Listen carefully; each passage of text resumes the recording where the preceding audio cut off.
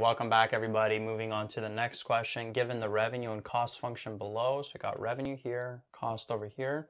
Got to find the maximum revenue and profit and the x value that maximizes both. So they're asking for the maximum revenue and the maximum profit. So first thing I'm going to do is I'm actually going to find the maximum revenue. So when they're asking for maximum revenue, you only use the revenue function given. You don't worry about the cost. So to find the maximum revenue here, we can just complete the square. Positive 12x divided by negative 2 gives us negative 6x.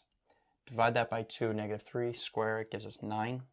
So we have negative 2x squared minus 6x plus 9 minus 9. Take out the negative 9, multiply by negative 2,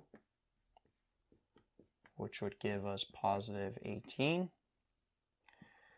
And then this here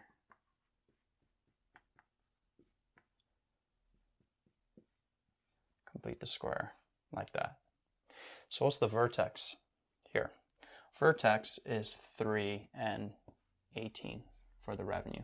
So that means the maximum revenue is 18. Now whether that's in millions or thousands, we're not sure in this question, but maximum revenue is 18. And the x value that maximizes revenue is what? 3. Whether that's units sold or something else, we don't know. They're just asking for the arbitrary x value that maximizes the revenue. Right? So that's how you find the maximum revenue. You just use the revenue function. You don't use the cost function at all. Notice how we didn't even touch this. However, what if they're asking for the maximum profit? Well, then it is different, because profit is equal to what? Revenue minus cost. So we have to combine these two functions. We have to take the revenue function, negative 2x squared plus 12x, and we got to subtract the cost function, which is 4x plus 5. And you want to make sure if they give you a function for the cost, you want to subtract that whole function. That has to be in brackets because you're subtracting that whole cost. And then you would distribute this negative 1 inside the bracket. So you'd have profit equals negative 2x squared. 12x minus 4x gives us positive 8x. This would be minus 5, like that. Right? So from here, we can just complete the square. X squared, 8x divided by negative 2 gives us negative 4x.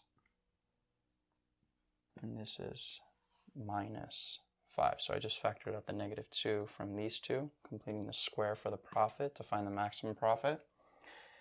Continuing this up here, profit equals negative 2 x squared minus 4x. We would take half of negative 4, square it, which would give us positive 4 minus 4, minus 5. Then take out the negative 4 multiplied by negative 2, which would give us positive 8. This would be minus 5. So this here factors into x minus 2 squared, and this is positive 3.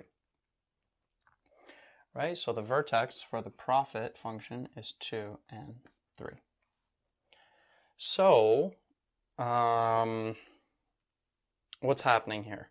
Well, we have a maximum profit of 3, and the x value that maximizes profit is 2. And notice that the x value that maximizes profit is different than the x value that maximizes just the revenue.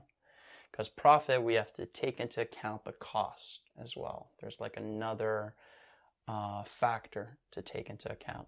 So it makes sense that that x value is going to be different. So max profit 3, and that happens at an x value of